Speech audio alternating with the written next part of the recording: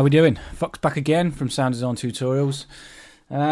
This is going to be a tutorial showing you how to set up Izotope Neutron so you can use the dynamic EQ to sidechain certain sounds.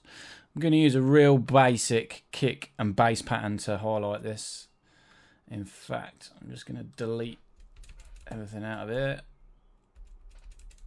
so we're left with just the kick.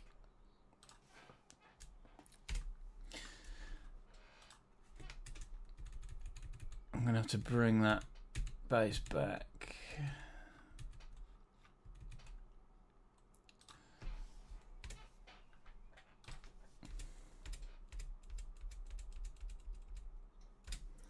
So now we've literally just got a kick and a quick bass that I've made.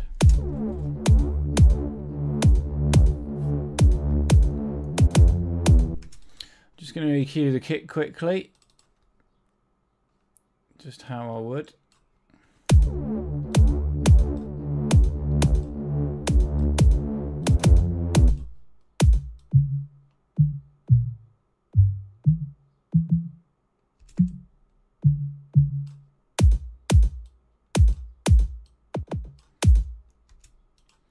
Put an EQ on the bass. See, there's a lot going on. I'll probably introduce a bit more sub as well.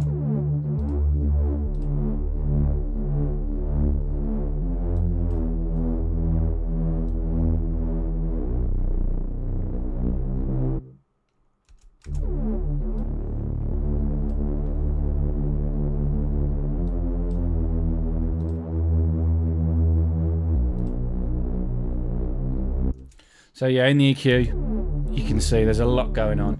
Now, generally what you're going to want to do is you're going to want to duck this out the way of the kick.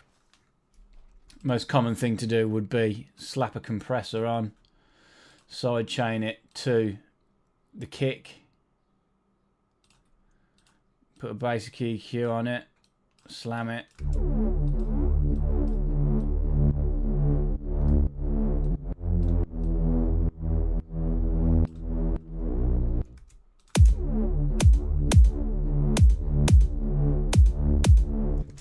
Now you can hear everything's being pushed out of the way. Absolutely everything. We're absolutely murdering it. So it's not very practical. It's not a good idea for when you're doing proper mixing. So how you can do that inside Izotope Neutron is you can zoom in on what frequencies you want to duck and then use an external input or an internal input to do that. So we're going to go ahead and drop an Izotope Neutron onto the bass. To keep things nice and organised, we're going to rename it bass up here. We're also going to put one on the kick just so I can show you that you can't get the audio direct from this kick to do it. You have to create sort of an extra layer. We're going to call this one kick. Now, if we bring the bass one up, if we say we want to mask it or we want it to listen to the kick channel, you can see the audio, the input from the kick channel flashing in the background of the bass. So this is the main one, what we want to be doing the ducking on. We turn up this sensitivity. This is then going to highlight problem frequencies between the two. So this is your kick channel, this is your bass channel. These highlighted flash areas up here are going to show you where there's some problems going on. In the sub area, which we knew was going to happen, if I push this slider up, it might show some contrasting frequencies where the click of the kick's coming through as well.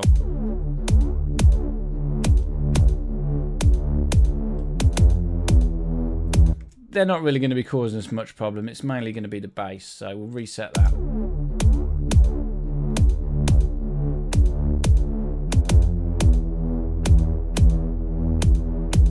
So yeah, anything from sort of 60 Hertz down, we want to be sorting out. So there's a simple way that you can do that on the bass channel. You could literally just pull this down. But now we've took all of the sub out of the bass altogether. So how you can introduce a dynamic node is you press that little arrow at the bottom.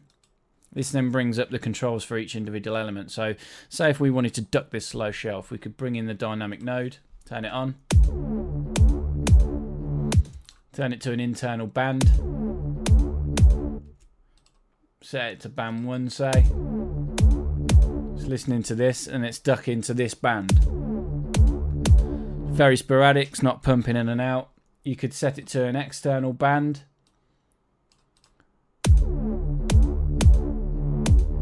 This would then listen to the input coming from the kick channel, but it doesn't work. It doesn't respond to nothing. You should be seeing the transient kick of the punch. It's probably a downside in Ableton that it does this. So we're going to have to set up a separate audio channel to do the ducking for us. You can use any audio input you want. I've found the best thing to do is to use a pure sine wave. So that's exactly what we're going to do.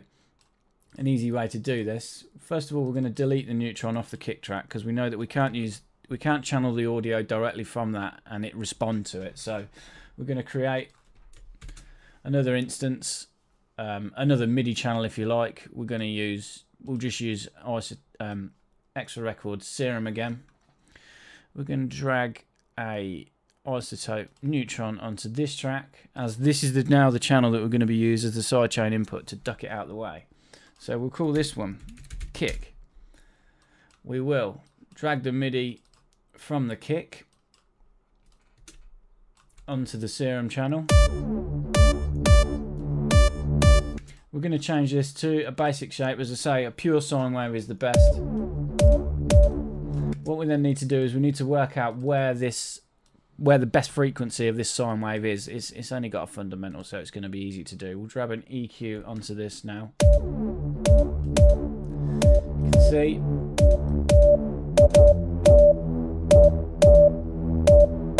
it's just a shade under 600 Hertz. So now we know that that is the point that we want to get the bass track to listen to the audio from this channel. So we're going to go back to the bass channel, which is this. What we have to do is we have to send the audio from this, the new channel that we've created. We'll call this SCI, sidechain input. We need to send the audio from this to 13 Serum, which is the bass group.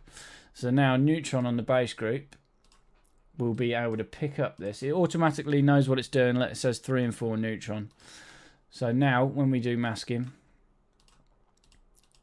we're going to mask it from kick. There's nothing there on the kick because I've deleted it, but we did call it kick. So yeah, masking from the kick.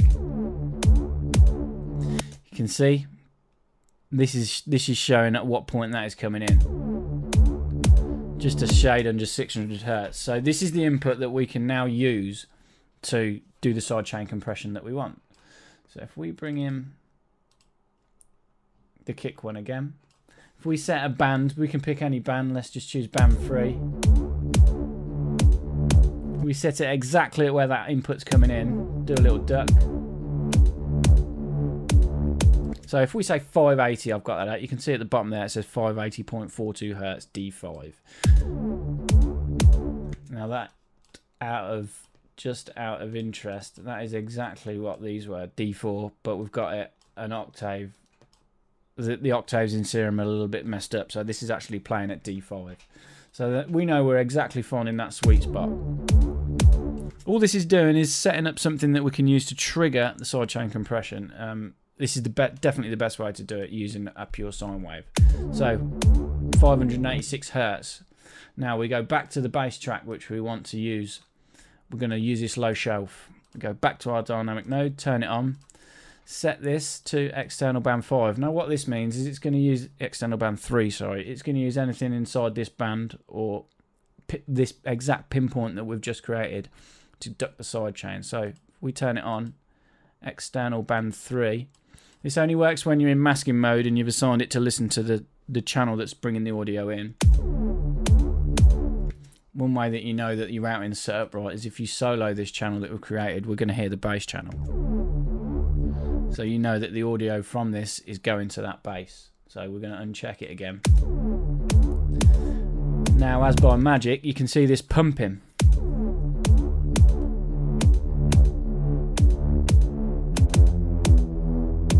So if we say we wanted anything low of sort of 60 Hertz when we found those corresponding clashing frequencies,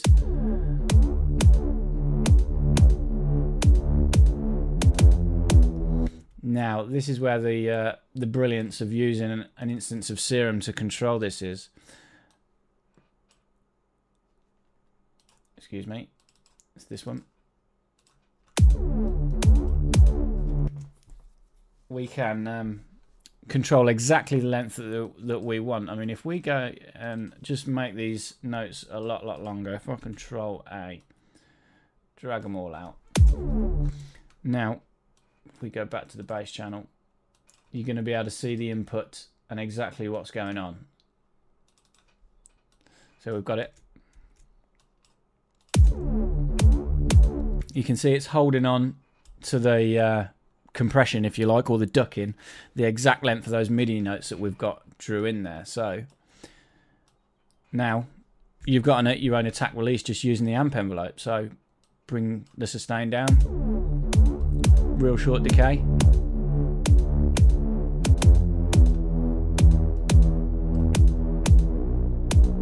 bring the threshold down more. This is responding now in a much more rhythmically and musical way. You can literally just control how fast that takes for it to pop back out again by the decay. So if we have a real long decay, you can see it's taking a lot longer for it to pump back out.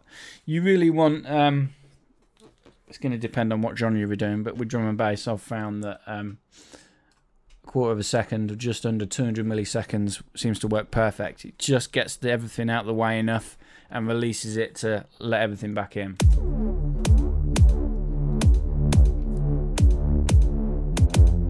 See, lovely, brilliant response. I mean, if we change this to any old preset rather than a pure sine wave. So, I mean, I've seen people just copying, I mean, for this instance, the kick probably would have been good enough anyway because it has quite a snappy transient. But when people have been trying to duck a pad out the way of a pluck, say, I've seen some people doing tutorials using this exact same way, creating up a new audio track to channel the audio, but they've been using the original preset to try and duck things out of the way. Best thing to do is just forget that. Just create a brand new initialized preset, as I said. Use your basic shapes, pure sine wave, and then just control it with the decay of the amp envelope.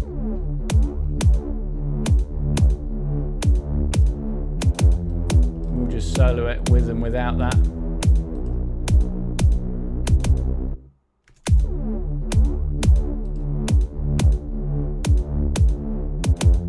Much clearer. It's going to help you have much clearer mixes, enables you a lot more precision on how you can sidechain things out the way. Another misconception which I've found when watching tutorials on sidechain compression is, we'll do away with that now it's finished, is that when people were trying to do it the original way, or the way that most people do, just ducking things out of the way with this sidechain compression, they were trying to tell people that this EQ meant at what frequencies were being ducked out the way. It doesn't. This EQ inside the sidechain compressor in Ableton pinpoints at what frequency it's going to listen to do the ducking. So you can achieve a similar response, but it is always going to compress the whole audio or the whole spectrum. That's why using Neutron to do this is much better. You can pinpoint exactly where you want to duck, whether it's a certain band, whether it's the whole thing, or like we've just done, just ducking the bass out of the way. So it's much better way of doing your sidechain compression using Izotope Neutron. For me, it's a game changer. It's been absolutely brilliant for me. It took a while for me to get to grips with it. Creating a separate audio track or a separate channel to do it for you seems a little bit long-winded, but once you get used to it, it is definitely the way to go, as I say, because you can pinpoint those exact frequencies that you want to move out the way. Yeah, I hope you learned something. Any questions about Neutron, feel free to ask in the description. Please donate if you've got any spare change. It really does help me. Link in the description also. Check out my recent production challenge, sort of remix competition. Everything's on my Facebook page. You need to know about that. But yeah, thanks for watching. Cheers.